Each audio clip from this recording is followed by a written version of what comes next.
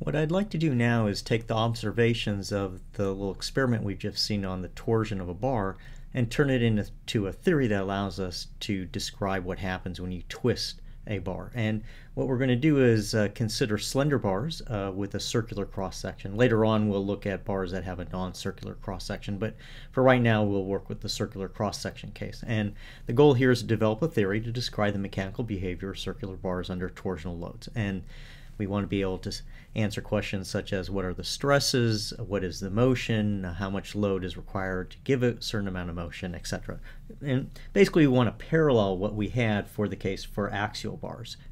So recall what we had when we had the theory of the deformation of bars under axial forces. We had a kinematic relationship that related the strains to the displacements. So that was the first relationship here. And we had equilibrium relationships. We had relationships that connected the internal forces to the stresses in the system, and we also had a stress-strain relationship. And what I'd like to do for the case of the torsional bar is to develop parallel concepts, so a kinematic concept, concepts of equilibrium and relationships to resultants, as well as a stress-strain relationship. So we build a complete system of equations just like we had before, and try and build on using our notion that we have of the full three-dimensional theory that we've just gone through also at the same time. And the key really to being able to do this is a well-chosen kinematic assumption, and that kinematic assumption is built off what we've just observed in the experiment where I've twisted the bar and watched the motion. So let's go ahead and have a look at that.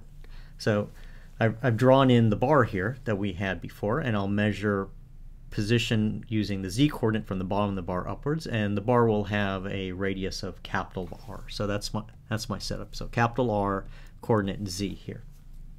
And let's go ahead and consider a section of the bar of length delta z, and we're going to examine this and try and apply what we just saw in the experiment to this section. So let me redraw it. So I have a section of bar of length delta z, and what we observed in the experiment was that the cross section, so at any given value of z, the cross section rotated as a rigid body. Okay, so what I can do is I can describe that motion with a rotation field. So I'll use the symbol phi for my rotation field. And so at a fixed value of z, the material rotates rigidly, and so it has some given value rotation, which is described by the function phi of z. So at the bottom it's phi of z, and at the top it's phi of z plus delta z, because I'm at a different elevation there. So this is my setup here. That's what we've observed. Now I'm going to take it one small step further, and what I'm going to do is I'm going to cut a small core out of this section delta z of radius little r. So little r is just some arbitrary radius I picked that's less than capital R, of course.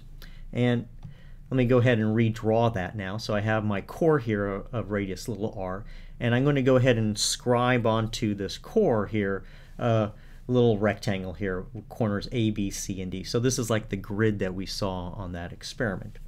And now if I consider what happens when we rotate the bar or twisted it, what happened was that the grid skewed itself, and so the rectangle turned into a parallelogram.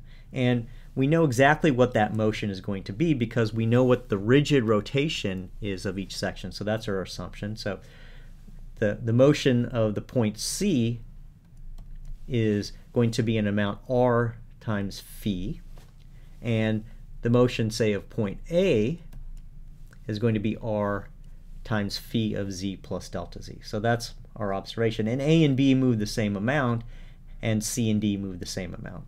And those are obviously different amounts because there's more rotation, say, at the top than there is at the bottom. Okay, so this is the setup that we have here, and now what we'd like to do is turn this into a kinematic relationship like we had for the axial deformation, where we're able to relate motion, in that case displacement u, to the strains epsilon, normal strains. And now in this case here we're going to try and relate the rotation field to some type of strains. Okay, so let me redraw the picture here a little bit. So I have my points A, B, C, D. C is separated from A by an amount delta z, and I've also put my coordinate axes here. So I've unwrapped the surface of the cylinder, so that's why the horizontal axis here is labeled to be theta. So that's the angular coordinate here. And so the green square is my original set of points, and after deformation I have this parallelogram drawn in purple. Now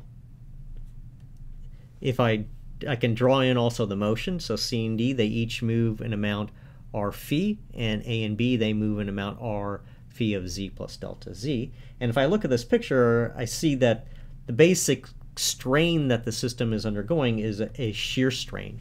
And the shear strain, if I label it properly, would be gamma z theta. So it's a change in angle in the z theta plane of my system here. Okay, so, well, if I have, from the diagram here, I can actually write down an expression for gamma z theta. So if I try and compute that angle there, I'll have r times the change in the rotation from the bottom to the top divided by the distance delta z. And if I then take the limit as delta z goes to 0, I'm going to find that the shear strain is equal to r d phi dz. So we can put that all together, and I have my final result is that the shear strain in the system is a function both of radial position and axial position, so r and z, and is related to the rotation of the cross sections through their derivatives multiplied by the radial distance r. So it's a little bit of a more complicated expression than we had for axial forces, but notwithstanding, we have a kinematic expression that relates motion, in this case rotation phi, and shear strain gamma. And this occupies in the theory the exact same place that our relationship that said epsilon is equal to du dx occupies. Let me point out that gamma z theta is not a constant on the cross-section. If I plot gamma z theta versus r, I'm going to get a straight line. So the center of the bar, the shear strain is going to be 0, and then at the outer radius, the shear strain is going to be maximal. So here it will be equal to r d phi dz. So this is looking at a fixed value of z along the bar. And at any value or elevation z, the twist rate can be different depending on how the bar has been loaded. And it's important to note that this observation of linear shear strains on the cross-section is completely independent of material response. One can easily show it with an elastic bar, but the bar could be a composite bar, it could be actually deformed into nonlinear range plastically, and this observation of the linear behavior of the shear strains across the cross-section will remain true to very good approximation. The other thing we can point out here is that the other way of stating our assumption on the motion is that the tangential motion u theta is equal to r times the rotation phi, and that there is no radial or axial displacements.